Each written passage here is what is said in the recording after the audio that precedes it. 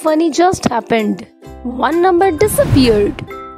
Let's bring it back with a subtraction power. Welcome back to Mini Mathematician, where learning math is always fun. Today, we are going to learn subtraction of two-digit numbers in two ways.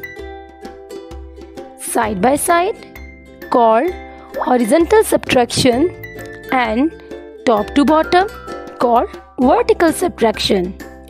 Let's start the subtraction fun together. Our first subtraction fact is 26 minus 10. Let's first see it in horizontal form. Now, let's write the same fact in vertical form. Because it's a two-digit subtraction, we will write the place values, tens and ones. When we do subtraction, we always start from the ones place. In 26, the number 6 is in the ones place and 2 is in the tens place. In 10, the number 0 is in the ones place and 1 is in the tens place. Now put the minus sign and the lines.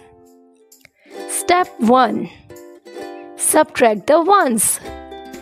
6 minus 0 equals to 6 because 0 means nothing. Step 2. Subtract the tens. 2 minus 1 equals 1. So, 26 minus 10 equals to 16. The answer is the same in both ways, horizontal and vertical. Nice work, mini mathematicians.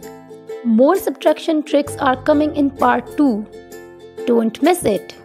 Check the link in the description and join me there. Don't forget to like and share this video and subscribe to Mini Mathematician. Bye bye, Mini Mathematicians.